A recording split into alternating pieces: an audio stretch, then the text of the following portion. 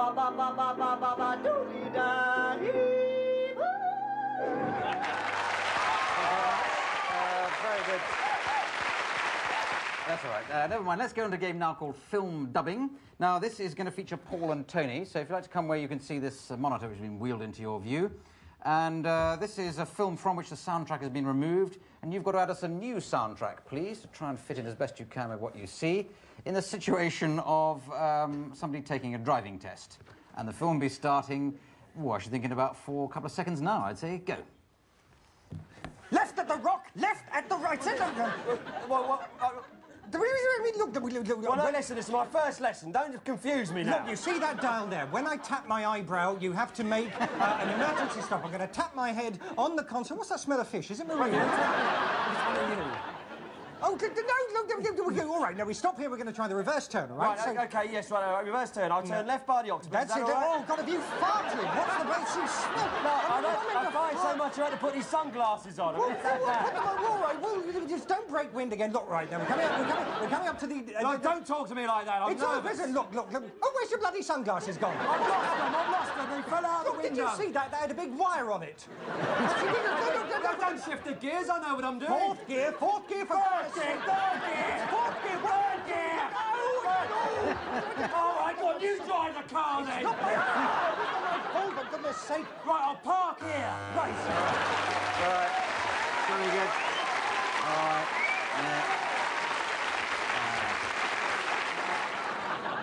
Yeah. Now we play a game called Party Quirks. This features Paul Merton as the host of a party. The others are each of them going to be guests arriving at the party, and they look at the envelopes in front of them, or the envelope in front of each of them.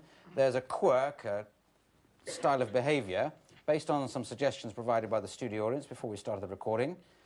And they've got to play their character with those quirks, and Paul's got to guess them as he improvises his party. Guess what quirks they've been allocated. So, Paul, would you like to come forward?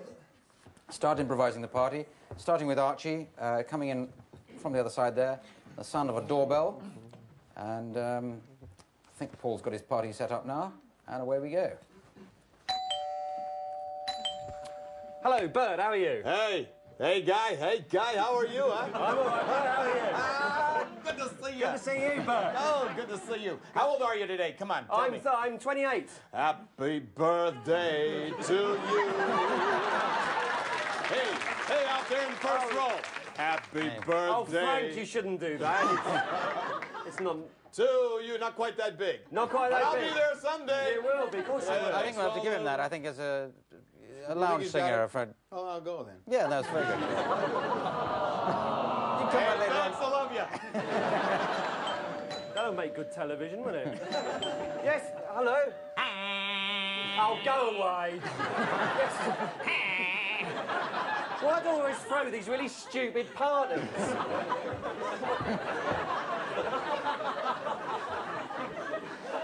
I see you brought the dog with you.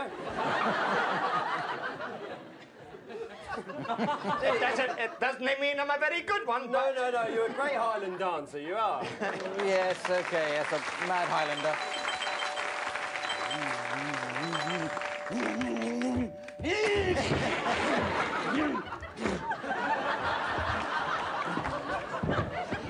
Ever since I was a little boy, I'm scared of the dark.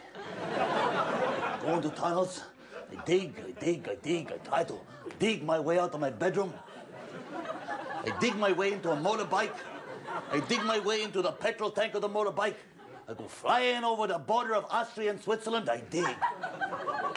I dig. Steve McQueen. I dig. Charles Bronson.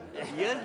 Yes, I think we are getting there. Yeah, character from The Great Escape. From The Great Escape, Oh, yes. a character in The Great Escape? Yeah. How did you come up with that? Well, now we come to a game called Musical Producers. This is going to feature, first of all, Tony and Paul as the producers. So if you'd like to get these stools, which we have here, apparently producers always sit on stools, while they discuss a new musical, which they'll describe. When we've had a bit of description, over we'll go to Mike and Josie, if you'd like to get in a position. With the assistance of Richard Ranch, we'll sing a bit, speak a bit, sing a bit from that musical. Then we'll buzz back over to the producers for a bit more, and maybe a bit more after that for a bit of finale. But from the studio audience, if you follow any of that, can you give us a general topic for what the musical might be about? Be fairly what? Sorry? Hairdressing. Hairdressing, all right, fair enough. No reason why it shouldn't probably be called hair. No, it wouldn't be called hair, would it? Or snips. So anyway, start you off, please. No? Fringes. Ah, it's just nostalgic for me, that. So, where we go. Paul and Tony. So, this new musical, Snips, I mean, basically I think it's about an intense rivalry between two hairdressers in the same salon. Yes, but one of them has no control over her nervous reactions in her body, so it looks as if she's having a fit all the time. That's the opening number. Yeah.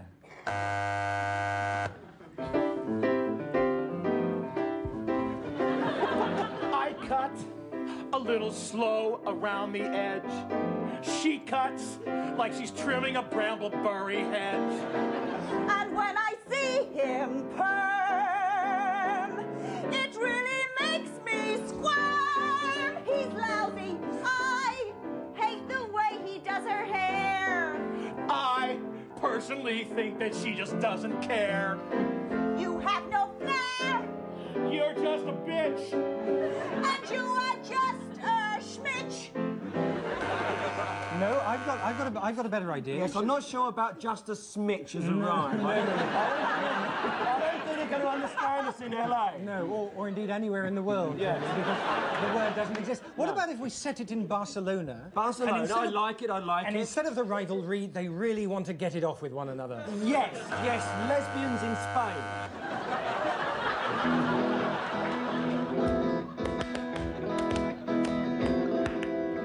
Sappho, your hair is divine. Daughter Sappho, how I wish you were mine. Never ever go away. Always stay a shortcut away from me. See. I see you as you turn me loose. I'd like to gel you and cover you with mousse.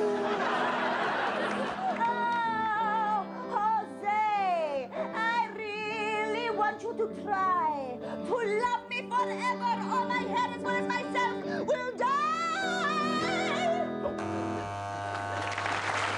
No.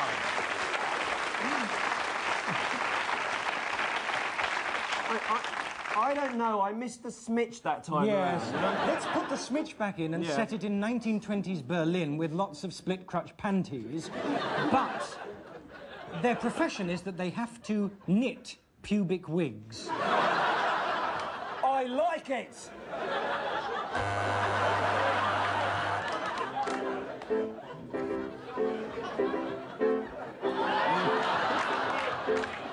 Oh, sorry, madame. A knit here, a pin that I jerk in, a tuck here. I've attached One your pearl, new one knit, Merton. one pearl, one You knit, like one it pearl, so one knit, much, one pearl, it's one knit, real one to pearl, the one knit, touch. one pearl, one knit, one Now go pearl, over one here knit, for your one final pearl, treatment. One pearl, one knit, one. I like it. Pearl, It's one you. knit, one pearl. It would look better in blue. Don't you think that's true?